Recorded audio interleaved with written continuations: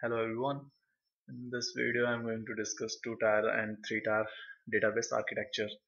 So these are the widely used database architecture and in this tutorial we are going to learn what are the differences between these two architecture and what are the meaning of these two architecture. So what I'm going to do before discussing database two-tier, three-tier architecture, I'm going to take a real life example which will make this understanding much easier. So let's assume there is a person, this person name is X, and this person wants to start a hot dog business. So what he is doing, he is spending some of his money and he is buying a cart and he immediately started his business. Now if we look at the positive side of this business is that it's very easy to implement.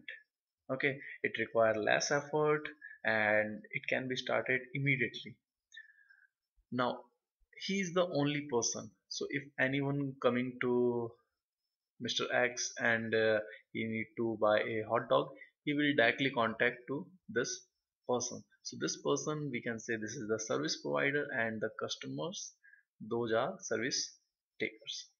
Now let's see what are the negative sides. So we are assuming if a person is coming to him, he will just ask him to wait for some time and he will serve food to him. So he is service provider, he is service taker. So this is the way how this works.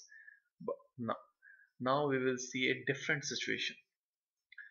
So here he is the person who is taking orders, he is the person who is uh, preparing order, and he is the person who is delivering order. So this one person, he has to do all the task. Now let's see a different scenario.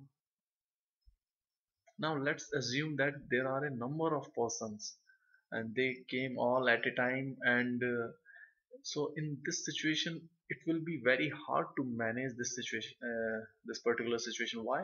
Because this person, everyone asking give me burger, give me burger, he won't remember to whom he has already given a burger, from whom he has taken money, which person has not given any money to him. So this will create a chaos for him and it will be very hard to manage. So this is the negative side. So this business is good for small number of customers, but the number of customer if increased, in that case there will be a problem. So this we can relate with scalability. So now comes to real database two-tier architecture. So in real database two-tier architecture, what is that? We are having two parties only, one party who provides service, another party who takes service. So service provider, those are actually database server, and who takes service, these are our applications. We develop application. So let me take an example. Let's say I have installed a Oracle server on this machine and I'm developing a application in Java, and that application directly interacting with this server. So there are only two parties involved, so we can say this is two-tier architecture. Now what are the advantage of this architecture? As we have seen in our real life example, it's easy to implement, or we can say less complexity. It's not much complex. What you need to do, you need to install a server here, you need to start developing your application. So the advantage part, easy to implement, and or you can say simplicity. But the problem, what is the problem? Now database server, these server actually intended to provide uh, data related services. So when the number of customer will increase, when the number of queries will increase, that server, that situation will be hard for servers to manage. The similar situation we have seen in our real life example.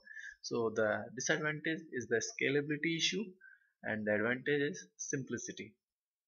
Now let's see what is three-tier architecture.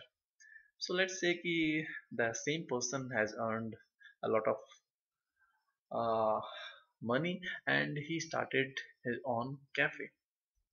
Okay, Now in his cafe, he's not taking orders anymore. He hired a staff, and so if someone coming to his cafe, there is one person to take his orders, waiters. Now let's see this business structure. Now, in order to start this cafe, this person has to buy land, then he has to invest in the construction part, then he has to hire all staff, he has to take care of all the account, he has to take care of all the financial need. So now the burden is increased. So we can say in this case there are a lot of complexity. So now let's see the execution of this business model. So if someone is coming to his restaurant, waiter will be there, waiter will ask customer for their orders, they will give order to waiter. Now once order is received, what this waiter will do, this waiter will take this order to kitchen.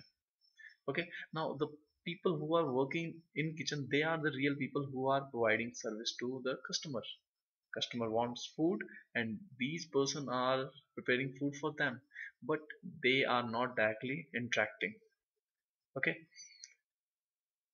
there is a middle layer. So in this case, what is the middle layer? In this case, middle layer is waiter. And what's the role of waiter? Let's say there are hundred of customers. So what this waiter will do, this waiter will take order from one by one, and he can assign a order number, and he can take those orders to kitchen.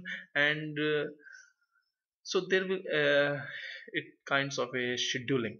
Okay, he is providing a order in which order will be processed. So the middle layer is waiter who is performing the scheduling task. Now these kitchen people, they no need to worry about like we need to handle a number of customers. The way they are receiving their order, in the same order they are preparing food. So the middle layer is waiter. Now in three tier database architecture, we are having three parties involved. Application layer, this represent our application what we are developing. Database layer, this is the actual database server. Now there is one more party, that party we call middle layer, or we can say server side. So let me give you a real example of this. When you develop a website, okay, so you need a web server to host that website. So let's consider this machine as a web server. Now in your website you also need some database to store. So what you have done, you installed a database server on another machine. So that website, website on this web server is actually interacting with this database. Now if, and on your website you have provided some web pages, so that uh, is according to three tab. So let's see. So this is the presentation tab. This is the presentation of your web pages. These are your web pages. So let's say on your web pages there is a button, get sales total. So what user will do? User will click on this button. Now in middle layer on that web server, what's happening? Behind this button, a code is written, and that code will send a query to database in the particular format. We can say SQL format. Okay, so query will be written accordingly, and then it will be sent. Now this database tier, data tier, what it will do, it will receive the query and then it will provide the output. This output will be processed by your web pages code, and they will display this data accordingly. So these are two tier and three tier architecture. Thank you very much for watching.